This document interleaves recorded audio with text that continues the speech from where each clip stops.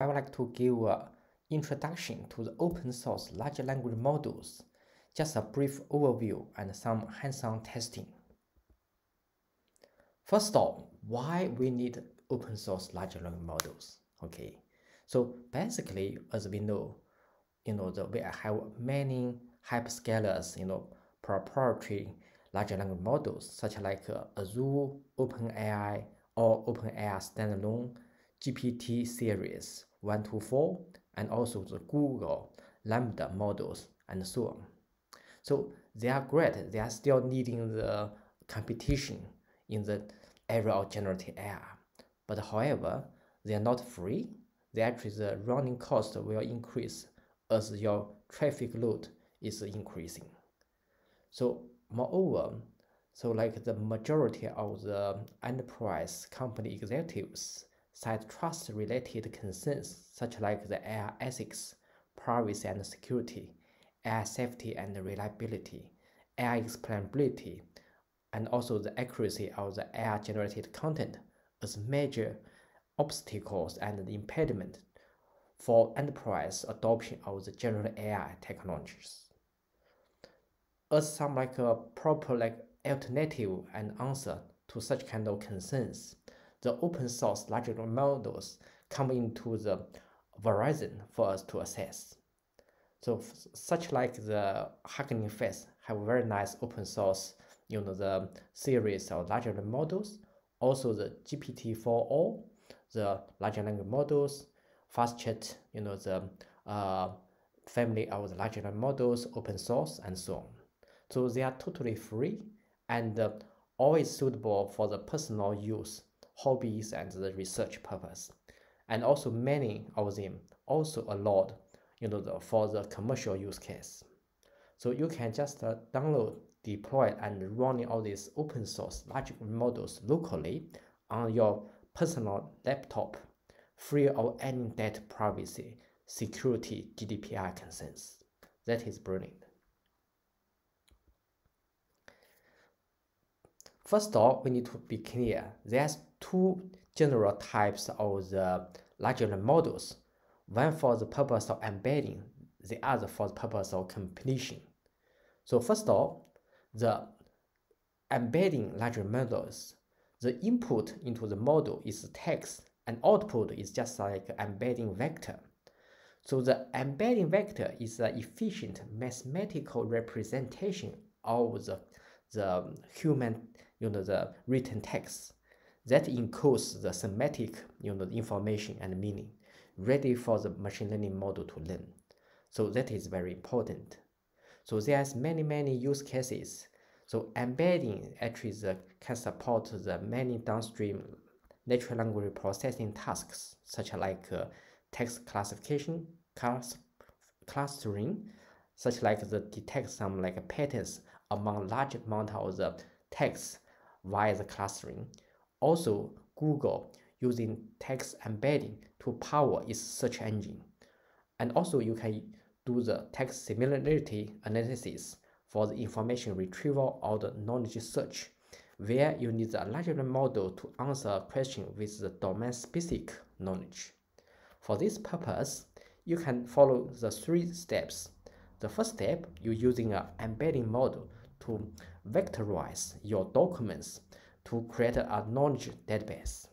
Then in the second step, at the inference time, you can do the semantic search in the database to find the top n most similar records to the new user query, which is also converted into the embedding vector. Finally, in the third step, you can add the top n most similar record as additional context info to augment and enrich your user query. Such things we call the prompt engineering or matprop to better out the large language model, the generation of the output response. For the completion large language models, it's straightforward. It's text-to-text generation. The input text, output also text. So basically, you're just using the large language model out of box to generate the output text conditioned by the input prompt. So here is some like the illustrative, the demonstration of the concept of the text embedding. As you can see, the two embedding vectors have the similar semantic meaning. They are also very close to each other in the embedding space, and you can apply any mathematical operations such like minus, add, to actually to get some like interesting results. Okay. There's some the list of the top open source embedding large language models, such like the E5 series, the Instructor series, GTE series, and also the other open source the models for the text embedding generation. So there is so-called the massive text embedding and benchmark MTEB leaderboard. Let's take a look. So this board have the many validation testing datasets and supporting them up to more than 100 languages. So you can see on the top of the leaderboard, the top three is the GTE, E5, Large V2, and the Instructor-xl. Okay, so the GTE is just like the recently added to the leaderboard. So it's actually stand for the GTE4All text embedding model. So it's trained by the Alibaba Demo Academy and mainly based on the BERT framework, and currently offers 3 different size models, including large, base, and small. Okay, so it also can apply to various the text embedding tasks such like information retrieval, semantic the similarity, search, text re-ranking, and so on. Okay, so for the E5 and the Instructor embedding models, I got some hands-on notebook. Okay, so for example, for the Instructor-xl, it's actually the instruction fine-tuned text embedding model that can generate embeddings tailored to any task, text classification, retrieval, clustering, evaluation, so on, and apply to any domain, finance, science, and so on, but simply provide the task instruction without any fine-tuning. You can just use it out of box. So this model is very easy to use with the Hugging Face, customized sentence transformer library. So it's just one single line of code to install it, and then you can just like to run it. So here, also some like the Reddit thread. Some people ask, is OpenAI's the proprietary text embedding Adam 002 is the best embedding model? Obviously, according to this like-for-like comparison, it is not. So in the leaderboard, it is only ranked the 10th position, whereas Instructor-xl model is ranked the 4th position, and also we get some even better models. Okay, so let's actually have some like the exercise using this Instructor-xl embedding model. So first of all, you just loading this model into the Python notebook, and then you give some instructions, and it generates the embeddings very nicely. Okay, so this is some like the certain format for you to using this Instructor-xl model. So if we want to calculate embedding vector for specific text, you can follow the unified template to write the instructions. So such like represent the domain, the text type for the task objective.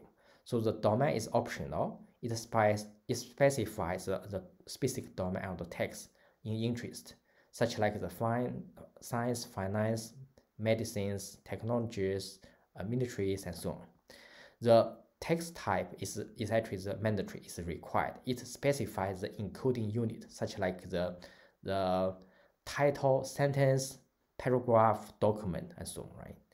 And also the task objective is optional. It specifies the objective of the embedding, such like information retrieval, text classification, and so on. Okay, let's give it a try. First of all, calculate the sentence similarities, right? We get like the several sentences, and then we can just very easily to calculate the sentence embedding and then get the cosine similarity. Okay, so you can see this is you can calculate the similarities between the different sentences by the checking the embedding vector similarity. Okay, so also you can using the embedding for information retrieval. So here we got some like user query, such like where is the food stored in a yam plant. Okay, then we got like the corpus contains the 4 different documents. So you can see by using the text embedding, you can vectorize the query text and also all the documents in the corpus, and then you actually calculate their similarity, and then you can get the top one, the most similar document for this query. So you see the last document with the document index 3 is actually the most similar one. Okay, this is very nice. Also, I can simplify my the format. So as like only the text type here is required, right? Text type is only text type is required. Other is just optional. So we can just like say represent the question, represent the document. Okay, so that's it. So that is you get the same result as well. Okay. Also, you can using the text embedding for the clustering. So basically, you're just using the scalene cluster, the packages. You can nicely calculate the text or any document or sentence, the similarity and the clustering. For example, here we get like the 2 clusters and 4 documents in one cluster and 1 document in a second cluster. Okay, very quick testing is very nice. So as we can see, the open source alternative to the OpenAI proprietary, the embedding models such like the Instructor-xl have similar or even better performance. And the only concern is like interference latency, which is a bit longer. And so in this case, it probably could suit any like the non-time critical applications. So that is my initial observation. Okay. Let's also take a look at another even better, the second, the top 2. Okay, in the second place in the leaderboard, the E5 large V2 text embedding model. Okay, so it has this neural network, have 24, the hidden layers, and the embedding size is 1024. Okay, so it is the top 3 in the this kind of the leaderboard for the text embedding tasks. So its usage is also very straightforward. So you just like to define all these kind of utility functions and using the PyTorch, and then something to be pay attention is here. So actually there's 2 steps in detail to actually to generate some text embedding. In the first step, you need to actually to using the tokenizer to actually to tokenize any unstructured text into the tokens and token IDs. Okay, and then in the second step, you actually convert the tokens IDs into the embedding vector. So that is actually how the happens behind the scene for 2 steps. Okay, so that is also applied to any embedding large language models. So now we're using the E5 large V2 model, and we can calculate the embeddings for any text. Okay, and then you can calculate the sentence text similarity scores. For this thing, this is the similarity scores between the 4 sentence samples above. Also, we can do the information retrieval. So I define the utility functions to get the embeddings. Then this is the query, this is the corpus contains like the multiple sample documents. Again, when you run it, it will generate embeddings and give you like the top 3 most similar documents to this query. Okay, and in the descending order of the similarity score. Okay. Also another option, second option, for calculating the text similarity for the information retrieval is here. So basically, it's just like different Python code to actually for the same purpose. Okay. Nicely, also we get the top 3, the most similar documents in the descending order of the relevance. Okay. Okay, as you see, the open source alternative such like E5 large language models actually have even better performance than the the other the 02 the proprietary OpenAI models. And for our initial experiment with the E5 large language models, its latency looks like the reasonable and actually it's quite quick to run. It's a bit quicker than the instructor model. Okay. Right. Let's go back to our slide deck. Okay. After the embeddings, let's also take a look at the bit like what's the open source, the options for the completion models. So this is a list of the top, the open source completion language models, such like the Vicuna series, the FastChat T5 series, the GPT4All family, like the Snoozy, Groovy, the Breezy, and so on, right? And also we have the other options, many other options, such like the MPT series, Alpaca, Open Assistant, and many more. Let's take a bit look at the leaderboard for the large language model comparison, including both proprietary and open source large language models. Okay. It is here. You can see for this large model comparison leaderboard, they are using the 3 benchmarks: the chatbot arena, MT bench, and also MMLU. Actually, it contains a lot of tasks and the validation dataset for some objective for comparison. So according to this, the leaderboard, as we can see, GPT-4 is still the top one, the most advanced and the most accurate large models for generation. But other open source models is actually catching up. Okay, for example,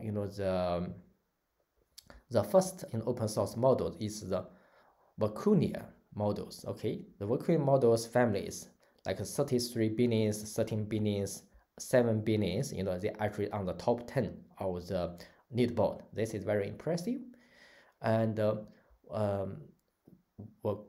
Vicuna is actually some a chat assistant trained by fine-tuning the LLaMA, the user shared conversations collected from the shared GPT. So where the LLaMA is actually the connection of the foundation language models ranging from 7 billion to 65 billion parameters. So in this paper, they train their models on the trainings of tokens and show that it's possible to train state-of-the-art models using the public available dataset. Okay, exclusively. This is where the LLaMA, the foundation model coming from. Okay, so then based on that, they actually building such kind of Vicuna, the open source large models, which choose quite a state-of-the-art in the open source community. Okay, so it is auto-regressive large model based on the transformer architecture, and it's not for the commercial use case. It's just for the research and the personal, use. Okay, at the moment. Based on that, also we can see the other open source large models for completions are like MPT. Okay, so MPT is actually the chatbot-like model for the dialogue generation. It was built by the fine-tuning the MPT 30 billion parameters on the shared GPT, Vicuna, Camel, GPT teacher, and so on. So it actually also the non-commercial license, and its model was trained by the Mossack machine learning and company and follow the modified decode-only transformer architecture. Okay, let's go back to our leaderboard, and also on the leaderboard we can see the other interesting open source language models, such like the GPT4All 30 billion Snoozy model, which we already mentioned in the previous video session. Also, we can see the Alpaca. So this is also interesting. So Alpaca is actually was created by the Stanford University. So it is 7 billion the large language models fine-tuned from the LLaMA, again 7 billion model on the 52,000 instruction following demonstrations. So on their evaluations, the Alpaca behaves similarly to the OpenAI's TextDaVinci 003 model, while being surprisingly small and easily cheap to reproduce. So this is actually some people even deployed on the smartphones. It can running even on the handset. So that is also brilliant. So the only concern is actually it's only also for the research purpose, personal use purpose. It cannot be used for the commercial purpose at the moment. Okay. So yeah, so this is also like the open assistant, larger models and many other models. Open assistant is actually the fourth iteration English, so-called the SFT, the supervised fine-tuning model of the open assistant project. It's based on the past 12 billion that was fine-tuning on the human demonstration of the assistant conversation collected through this link. So the human feedback, the reinforced learning method. Okay, so that is also another nice options for open source. Okay, you can see there's many open source models, and some is suitable for the commercial use case, some is not suitable. And the first on the list is this kind of the RWQV model, followed by the open assistant model, and also the FastChat T5 model. Okay, for the FastChat T5 models, we can have some like hands-on test. Okay, let's go to our notebook. Okay, so here actually you can using the Hugging Face, the open source large models, and very nicely you just need to download and run it in your local machine with the LangChain framework.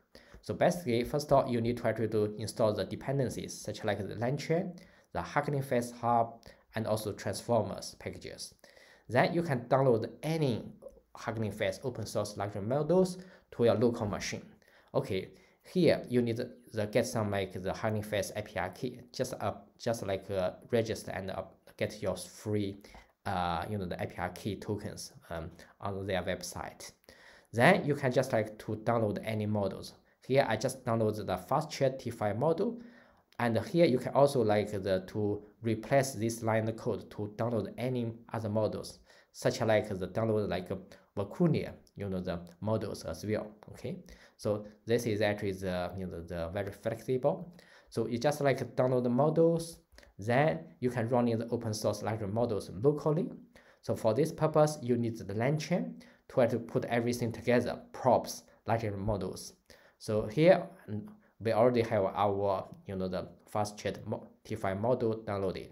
Then I specify my large language models placeholder for LangChain. So here this is my Hugging Face pipeline from the model ID. This is my T5 FastChat T5 model. This is the task. I want the text-to-text generations for the completion purpose. Okay. Then this is some like the neural network the hyperparameters, the temperatures, like max length of the tokens generations. So yeah, you can just fine tuning if you want, or you can just keep it as default. So basically 0 value for temperature means that model to generate some like honest, like the truthful output. So this is the prop template. Okay, so you are friendly chatbot assistant, then you actually supposed to answer this, any user's questions. This is question placeholder, this is answer. So then this is our prompt template. Then you put everything together in the LangChain. Okay, the prompt and the large language models placeholder. That's it. Okay, then you can run it. So this is unit functions, ask any questions.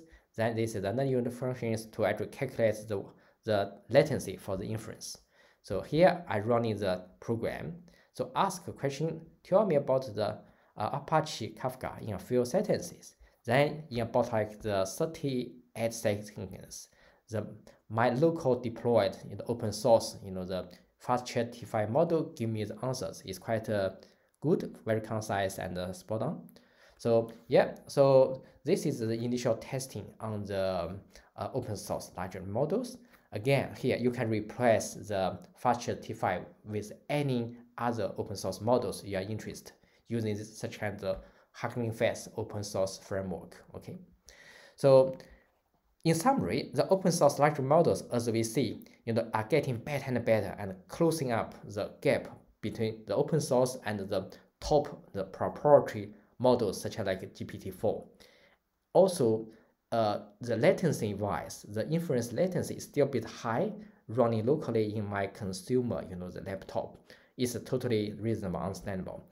And it can be possibly mitigated by using some more powerful, the machines such like GPU server and the hardware acceleration later on. Okay. So hopefully you actually learn something. So don't forget to subscribe this channel to keep updated on the latest AI machine learning trends and also generative AI large language models trends. Download a copy of the slide deck and also the hands-on notebook. Also, access to the many more free learning resources about the data science here.